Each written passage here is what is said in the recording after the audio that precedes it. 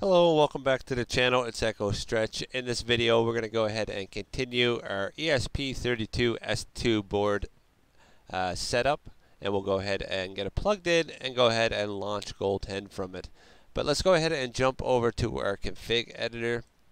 We're going to go in and change our SSID.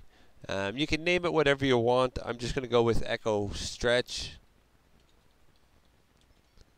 And as for the password, I'm just going to go ahead and leave it at that. Maybe in an update we'll see a button here just to unhide it. I don't think we really need it hidden, but yeah, maybe we'll see that. So let's go ahead and hit Save Changes.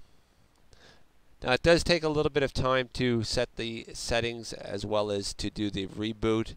In the meantime, just go ahead and check your Wi-Fi connection, and it should eventually come up. I do see it here. We can go ahead and try connecting to it. There we go. We'll just go ahead and enter our password, which is going to be just the password.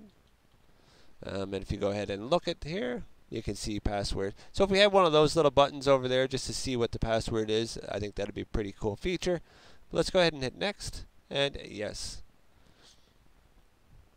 Okay, so we are connected to Echo Stretch now. If we go ahead and click on main, everything does come up. So let's go ahead and get our ESP32-S2 board plugged in.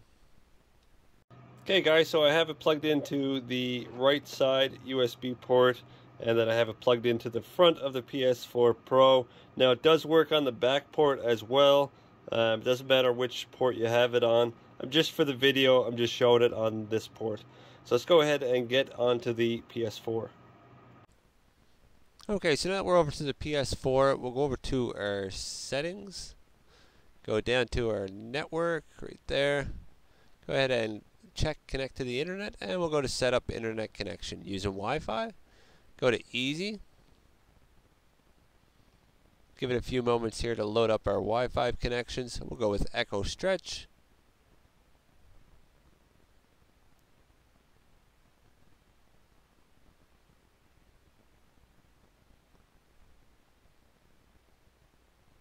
Okay, we'll give it a few minutes.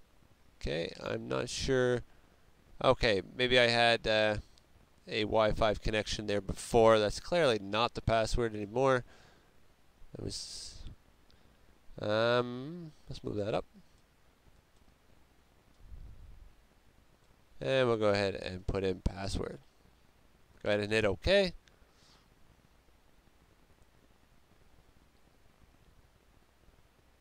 Okay, check in network environment. Everything is good to go. So we go back out of there. There's two ways to get onto the website. You can go into your user guide and just go ahead and use that. And as you can see, it does come up. I do recommend just using the browser. The browser will work as well. For the simple reason is if we start getting hosts, like if Carl gets his host on here, each time you're going to want to clear the cache anyways. If it's a new update, then you're going to want to go ahead and clear it. So it's better just to stick to the web browser. That way you have all the options, and you can go ahead and just jump in and go ahead in your browser history, clear that, into your settings, and delete cookies and clear website data.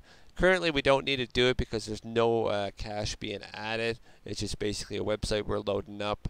But yeah, once you do get loaded up, we can go ahead and just launch GoldHEN. Give it a few moments here. The board itself doesn't do anything besides the red light, just stays like that, which is pretty cool. I know the board does have a feature with flashing. I don't think I'd want to see that flashing all the time. It's nice just to have a red light indicating that everything is working. Okay, so we should get the message any minute. There we go, unsupported file system, and GoldHEN being loaded right now. And there you go. So we'll give it a few moments here. I'm not sure if it'll redirect us to the website or not. No, it doesn't. It just stays right there, but you can go ahead and hit the PlayStation button and then go back into the browser if you want to go ahead and launch other payloads. We can go ahead and test out one here. Let's try FTP since it's right here. Go ahead and just launch it.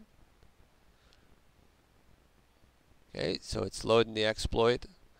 Maybe later on down the road, once Carl gets his set up, everything will work with bin loader or whatnot. So I know there's a few people out there working on the host to get to work with this here. So once they do get one released, I will update you guys. But yeah, that's basically it. I do know that if you're using PS Slim or PS Fat, it's kind of a pain having the USB in the front. The PS4 Pro has a back USB, which is a big great thing. But yeah, you can go ahead and plug it in whichever port you want, or if you have a USB device there, a hub or whatever, you can go ahead and plug it in there. But yeah, I'm going to leave the video at that, guys. I just want to jump on and show you that we can do it without having to insert the USB each time. It does it automatically. And whether you go with this board here or a different one, just refer to the first video I made. And yeah, that's it, guys.